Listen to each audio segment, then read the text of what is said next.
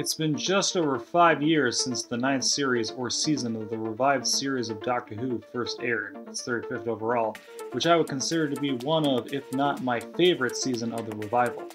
After the mixed bag of Series 8, Series 9 offers a much more rich experience with a well-balanced TARDIS duo, some nice payoffs to plot points that had popped up in the Stephen Moffat era, and some strong thematic work and foreshadowing amongst a solid set of stories. And while not without its shortcomings, I do firmly believe as an overall package, it delivers more than some other seasons, though obviously your mileage may vary. Today, however, I'd like to talk about one specific scene in particular, and that is the Doctor's entrance in Essex 1138 in The Magician's Apprentice, playing electric guitar on a bloody tank. Now this scene does appear generally well liked based on the response to the upload on the official Doctor Who YouTube channel, but there does seem to be a fairly intense backlash to this scene from certain Whovians. This is the step that went too far. This is the moment where many viewers left and either never came back or waited for Capaldi to leave the show. Yeah, this moment is so try-hard, so desperate, and just poorly executed. Are you gonna elaborate on why? No? Alright then. To these people, this scene could almost be seen as the equivalent of Luke throwing away his lightsaber or drinking the green milk in The Last Jedi. Essentially, it's a moment that not only insults the character, but also wastes the audience's time with awkward comedy. Now, I can't really speak too much on others' enjoyment, as that is pretty subjective, but I figured I would go over why I believe the scene works for myself. To start, we gotta look at the context of the situation. At the beginning of this season premiere, we start off with the Doctor attempting to save a boy that turns out to be a young Davros. This cold open ends with young Davros still begging to be saved, and the Doctor staring in shock. After the opening theme, we cut to a montage of Colin and Sarf going around time and space looking for the Doctor.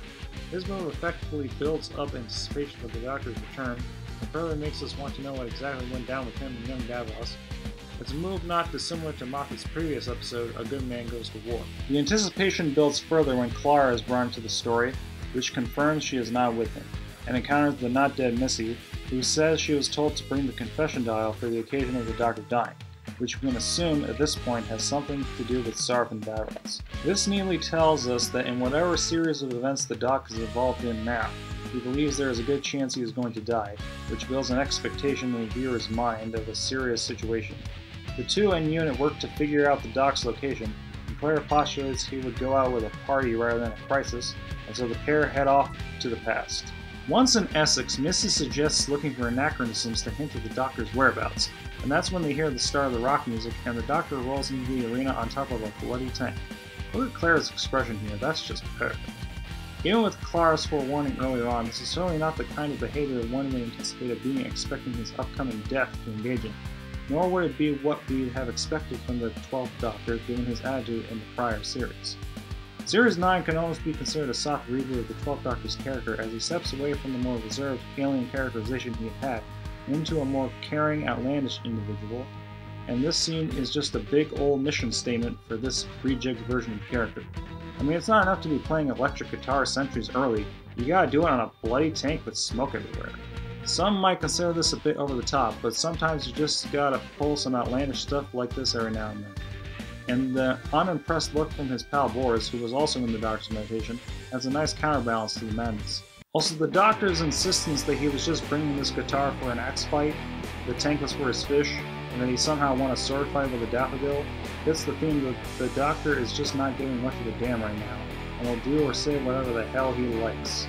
The use of a tank here also feels appropriate given this two-parter features the Daleks, described as trigger-happy mini-tanks, and we'll see what is arguably a light parallel to this entrance when the Doctor rides in on their creator's chair in the second part.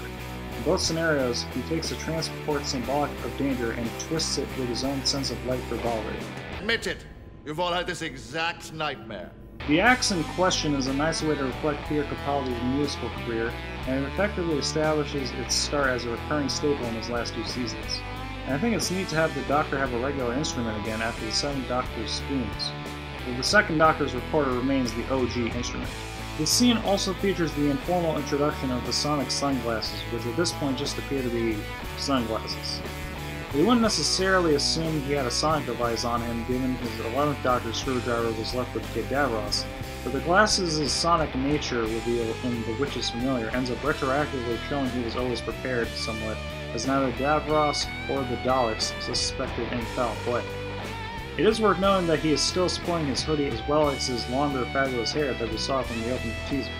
This outfit will in fact be Capaldi's primary outfit for the majority of this season, at least until he gets his spiffy velvet coat. While the Doctor suggests to Clara that his outlandish behavior may be a result of his embodying past incarnations as part of the party, the fact that he's wearing the same outfit in both scenes tells us that it's probably not been absurdly long since the Davros encounter for him, though with the Doc a long time is relative, but also that this notable shift in outfit and do didn't start because of his expecting death.